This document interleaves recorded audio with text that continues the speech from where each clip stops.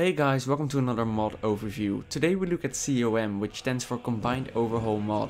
The mod was recommended to me by CERBERUSLCH, if I didn't completely destroy the name again, and it's made by Magnar and the Germans are coming.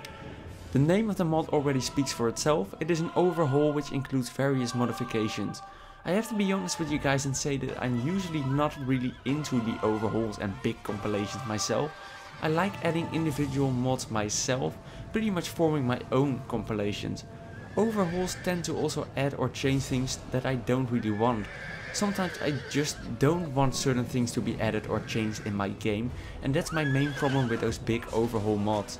However, this one only changes a couple of things, and what it changes is, in my opinion, really good and really welcome, and that's why I want to point it out in a video today.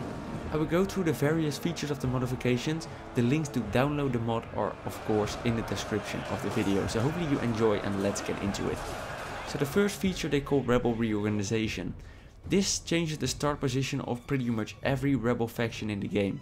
Some rebel factions were given a more historical name, a lot of them were removed, replaced, or new ones were added. We will now have rebel factions like the Astures, Batavia, Libya, Noricum and the Vascones.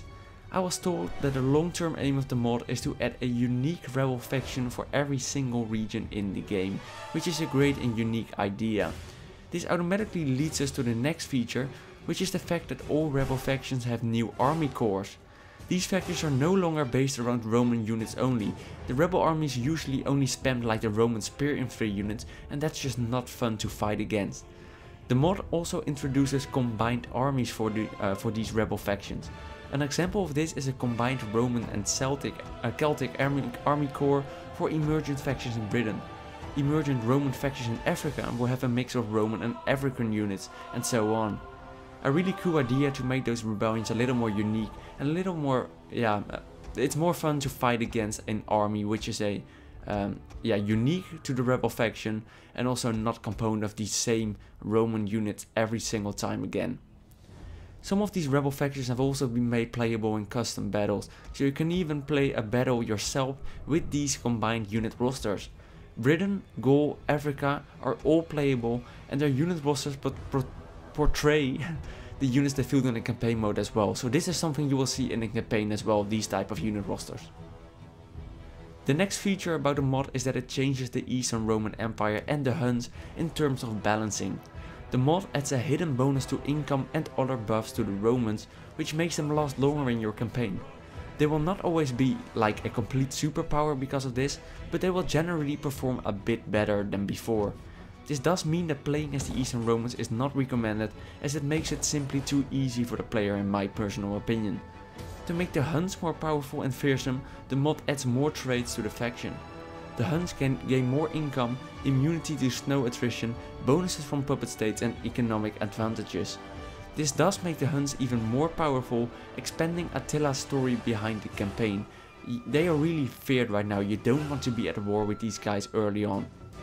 Another thing is that the mod significantly reduces the zone of control of settlements, which is supposed to make the campaign more fluid. It's now easier to maneuver between settlements, which is especially a good thing for hordes. It was so annoying when you just keep getting like blocked by those city and those borders.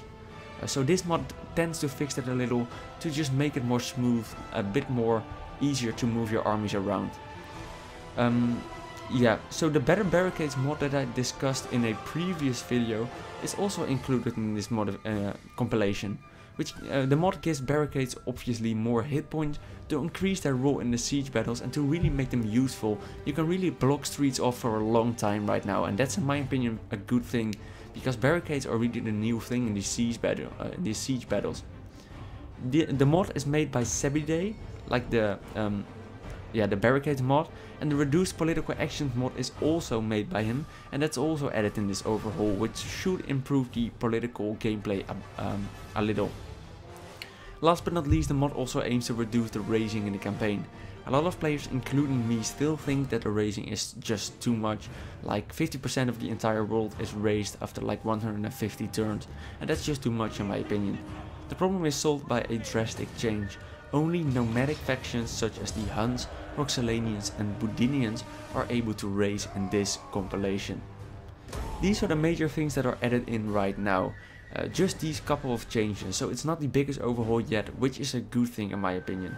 Future plans are to include even more small but effective modifications into the overhaul. You are able to request the addition of a mod in the Steam thread of the modification in like the comment section of the mod page in the workshop. A link will be in the description, of course. To summarize, the mod will add new rebel factions and will make them more unique by giving them a combined unit roster.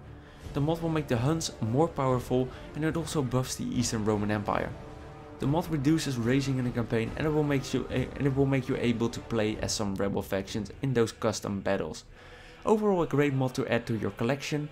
Besides some other mods you enjoy yourself, it really fits in well. Please note that it does change the start position, so you can use a mod that overrules that. I recommend every one of you to check it out. You need to download 2 parts to install the mod. Links to both parts on the Steam workshop are in the description. Thanks for watching, and I will see you guys next time.